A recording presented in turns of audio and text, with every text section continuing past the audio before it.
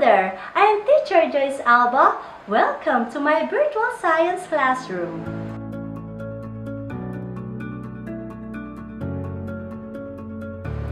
When you mix flour and water in making a thick liquid, what kind of mixture is it? Is it solution, suspension, or colloid?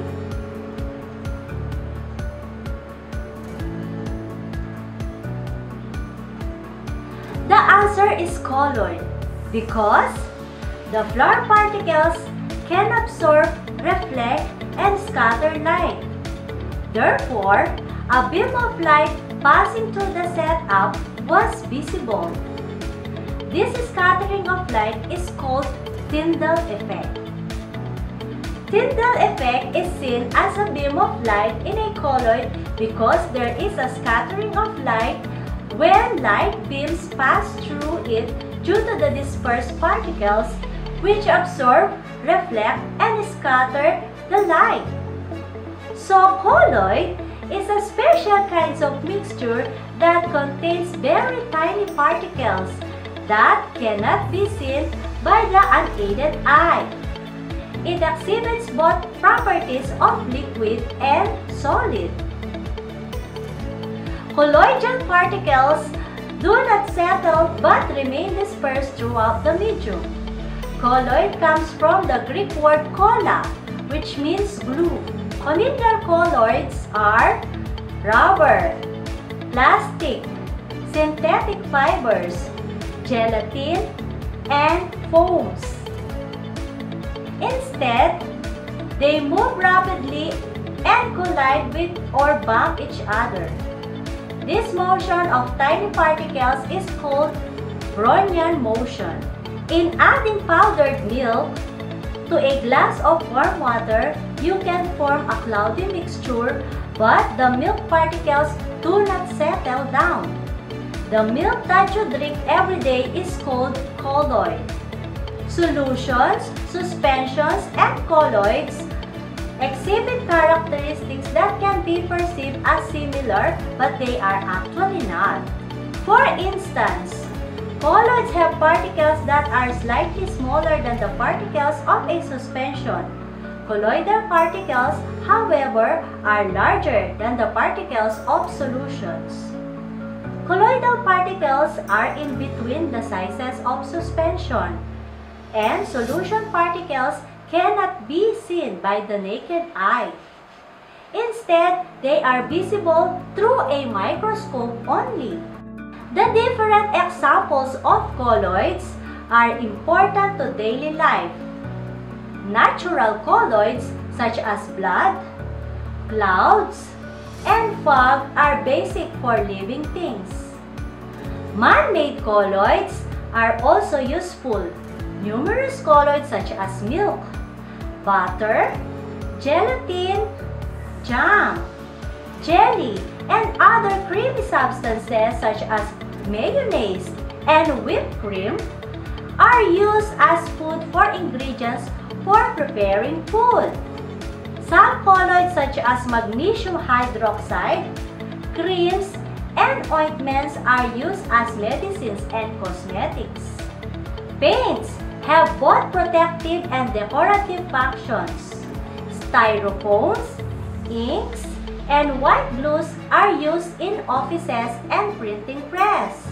Insecticides are used in farming. Artificial aerosols are not environment friendly. These products contain chlorofluorocarbons or CFCs, which act as propellants. Expert says the CFCs destroy the ozone layer, the layer that protects the Earth from the ultraviolet rays of the sun. Let's see if you learned something. Answer this. Listen to the statement carefully. Say yes if it is correct and no if it is incorrect. Number 1. Colloids are homogeneous mixtures.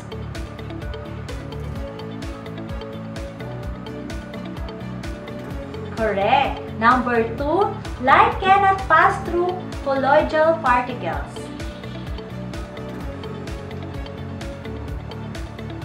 Correct.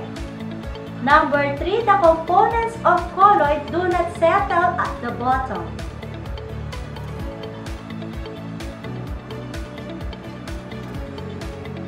Number 4, colloid particles are bigger than suspension particles.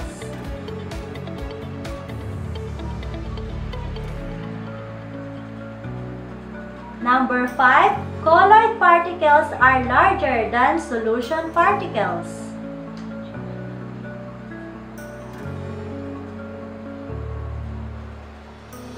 Correct.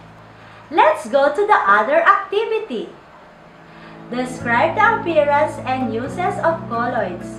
Say the letter of the correct answer. Number 1. Which description best describes colloids? Letter A. Composed of molecules bigger than a solution but smaller than a suspension. Letter B. Mixtures of 2 or more substances can be easily separated. Letter C. Formed by mixing different kinds of solutions. Letter D. Have molecules that are big enough to settle at the bottom.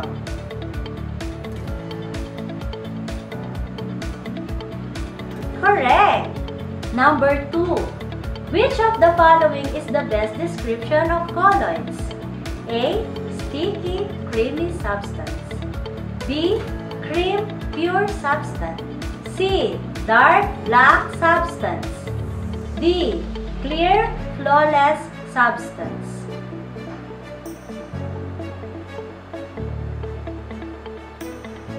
Correct! Number 3. The following colloids are used for food preparation except A. Gelatin. B. Milk. C. Silica gel. D. Whipped cream.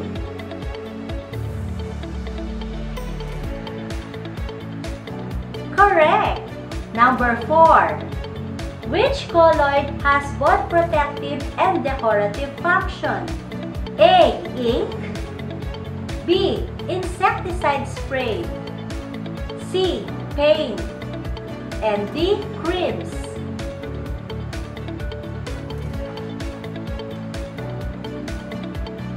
Correct!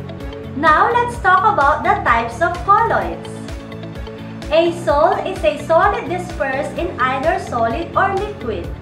Examples of solid dispersed in liquid are blood, paint, gum, muddy water, and some forms of pigment ink. An emulsion is a liquid dispersed in either a liquid or solid. Examples of emulsions are milk, cod liver oil, butter, mayonnaise, and most ointments, and creams used in medicines and cosmetics. The components of emulsion usually do not mix. An emulsifying agent is mixed to form a stable emulsion. Mayonnaise, for example, is a mixture of oil in lemon or vinegar with egg yolks as an emulsifying agent to stabilize the emulsion. Fresh milk is usually homogenized to reduce the size of the fat particles and prevent the separation of an oily upper layer of cream from the colloidal suspension of protein.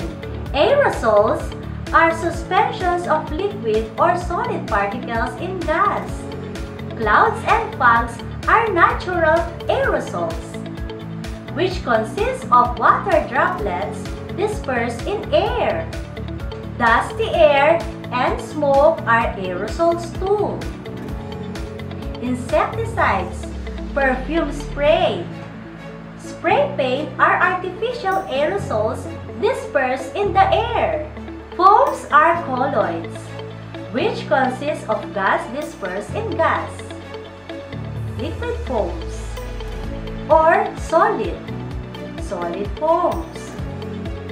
Whipped cream, froth on a glass on a beer. and soap lather are liquid foams. Styrofoam, pumice, yeast bread, and cake icing are solid foams. Gels are colloids which consist of liquid dispersed in solid. Your favorite gelatin dessert is a gel. Another example is silica gel. Silica gel is placed in small packages in packets of medicines and vitamin pills to keep them dry. Shoe polish, jellies, and jam are gels. Let's see if you learned something. Answer this. Classify the colloid materials written inside the box according to their types. The choices are insecticides, gelatin, mayonnaise, pearl, milk, smoke, jam, paint. And the types of colloids are sol, emulsion, foams, aerosols, and gels.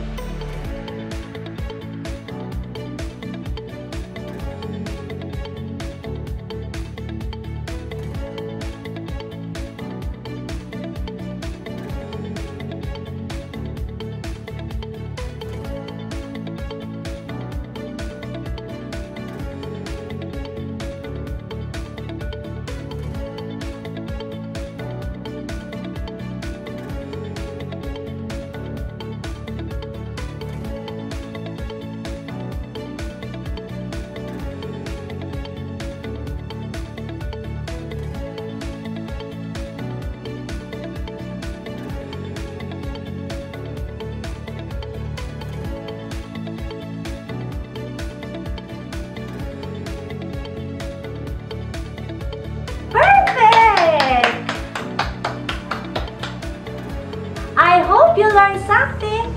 See you next time for another science virtual class. This is Teacher Joyce Alba. Stay healthy and safe. God bless. Bye.